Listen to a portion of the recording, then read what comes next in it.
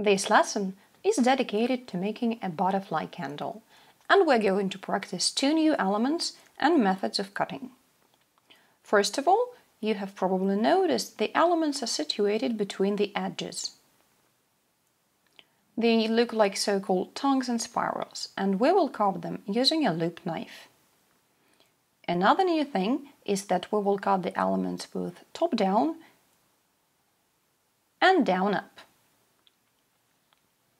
Apart from that, this candle is quite simple to make, so choose a color pattern and start dipping.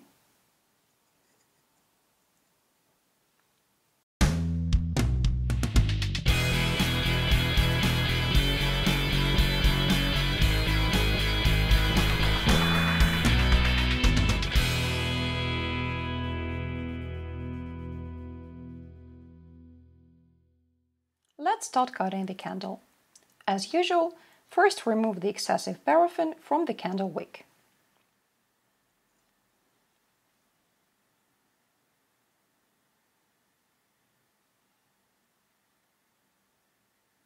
When the paraffin is still warm, it's much easier to remove it. When it gets cold, it becomes harder to clean off and the wick can be damaged in the process. And then, of course, cut the bottom. You can do that in any convenient way.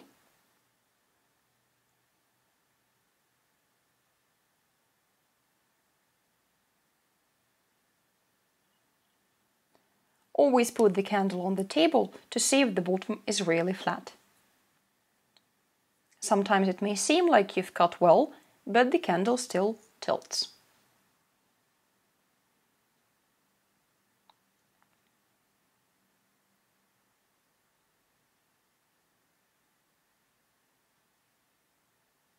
Now let's start carving the pattern. As we already know, this candle is special in a way that the elements are carved in both directions. So, to determine the level towards which the top and the bottom elements will be cut, we need to make some marks. Using the rear side of the knife, make marks in the middle of the candle.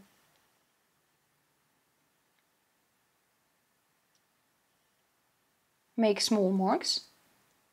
And if you choose the color pattern where you dip the candle in two colors which meet in the middle, then you may skip making marks, because the border is quite visible. However, if the candle is monochromatic or the color transitions aren't clear, then better make the marks.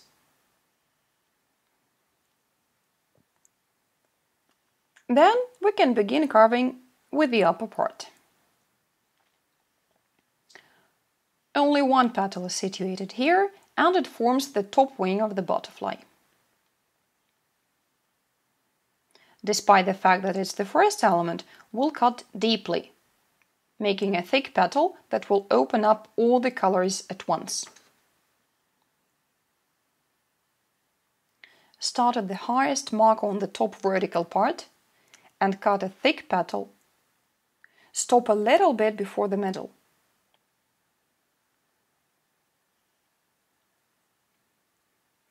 Then, smoothly and carefully bend the tip of the petal at 180 degrees. The rest of the petal stays half bent and shows the color pattern gradually. The inner edge of the petal should be pressed firmly to the candle surface.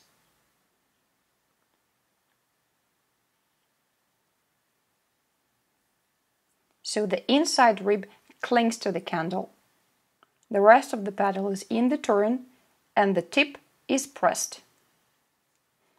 Then carve the next petal, but bend it in the opposite direction. So if the previous petal looked to the left, then in this case, this one will look to the right. Again, press the tip firmly to the candle. And try to make all movements similar to each other.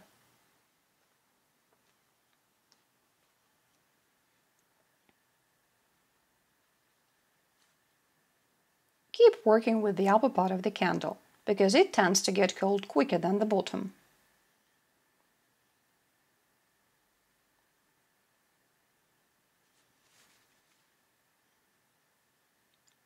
Though if you wish to start at the bottom, you can do so, as the two parts don't depend on each other.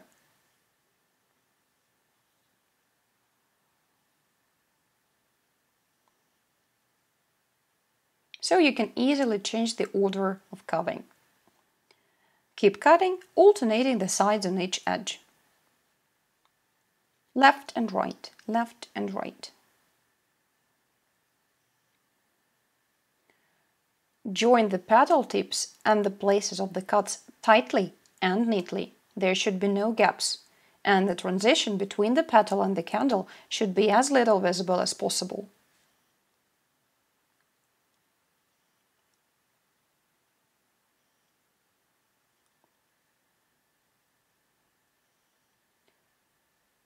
So put the petal back on the place where you cut it. As you can see, the petals are very thick and firm. Even the very first cut already shows all colors, and even the base is visible.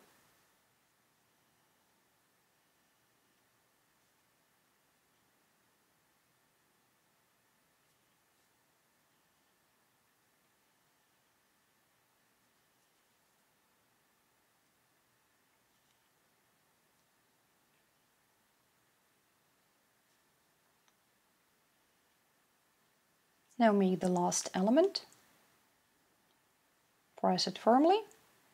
And now, if you bend all elements right, then in the end, two neighboring petals will look in the opposite directions.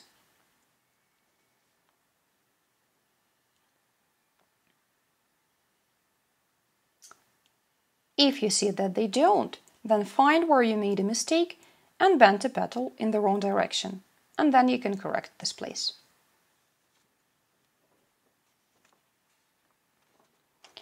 Now let's start carving the lower part. The actions here are just the same, only that we cut down up. Make good firm petals and stop cutting a little bit before the middle of the candle again. In this way there should be some space left between the upper and the lower petal.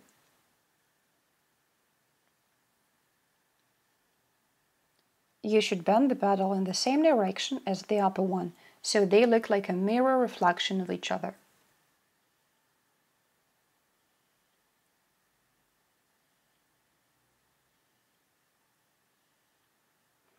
Further on, you are guided by elements on both parts of the candle, and it's easy to see where to bend the petals. So if the upper petal looks to the left, then the lower one has to do the same. Cut well to show all the colors and press the tips firmly.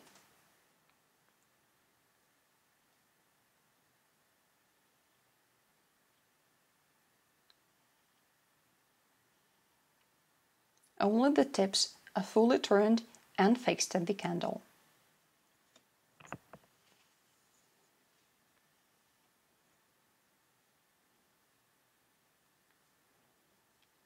If you find it difficult to hold the candle, then you can secure the grip by placing your thumb at the bottom and your index and middle fingers at the top. The down-up cut will get easier this way.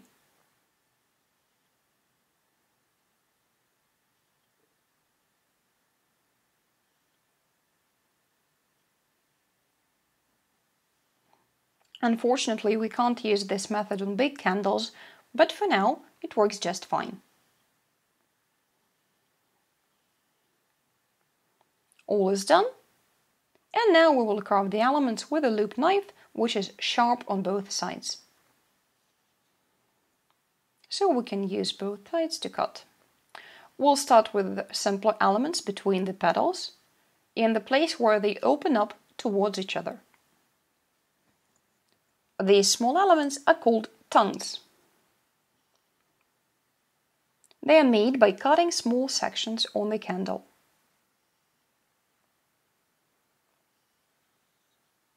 As always, the tips are thin and the roots should be thick. The rules stay the same as for the rest of the petals. When carving, carve on every second edge, which means only those places where the petals face each other, and then skip an edge. repeat the same cuts on the lower part.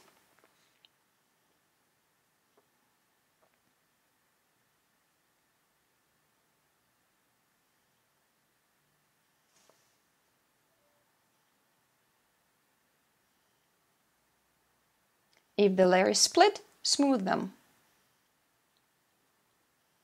Then press the tips firmly.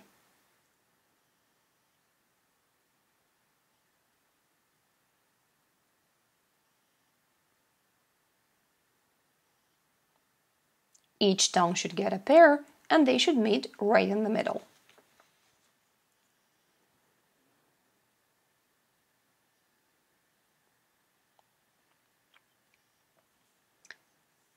In the rest of the edges, we'll carve spirals.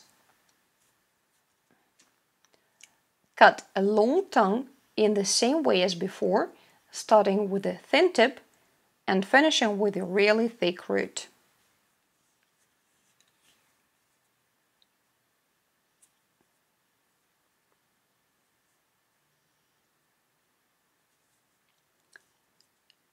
Begin to curl the spiral from the tip and make sure that all curls are placed evenly.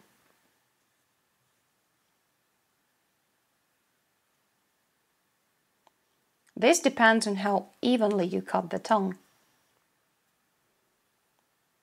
Fix it back in the groove,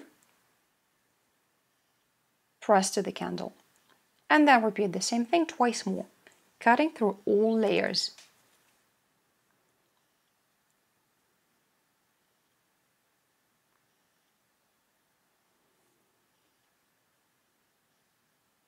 At the same time, try not to cut through the candle's base. It is less flexible and can start splitting and breaking if you curl it.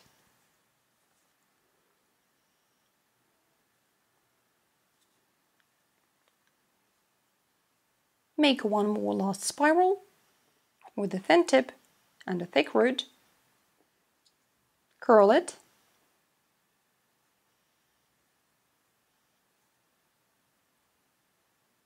And fix it. But pay attention that the spirals shouldn't drown in the grooves made by the cuts. They should stay a little bit at the surface. Check everything and cut the upper hole.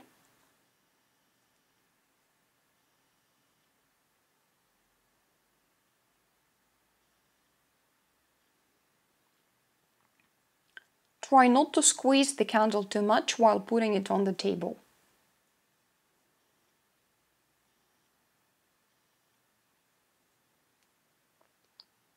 Place the round knife exactly in the center.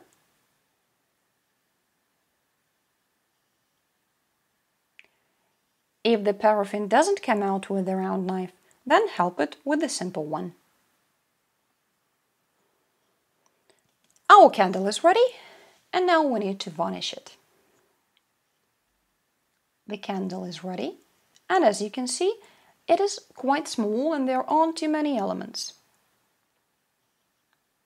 But nonetheless, we should be very careful while carving them and make all elements neat. It is especially important in terms of symmetry, where the petals both open up towards each other and also look in the opposite directions.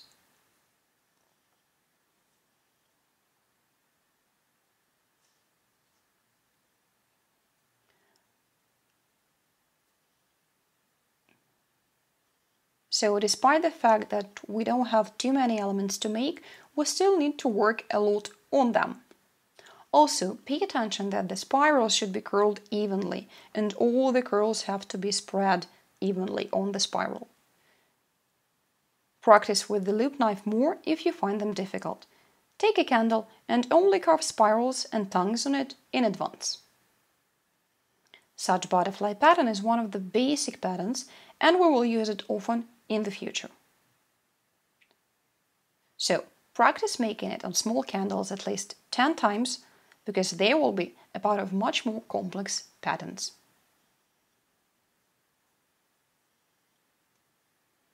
As we know, practice makes perfect.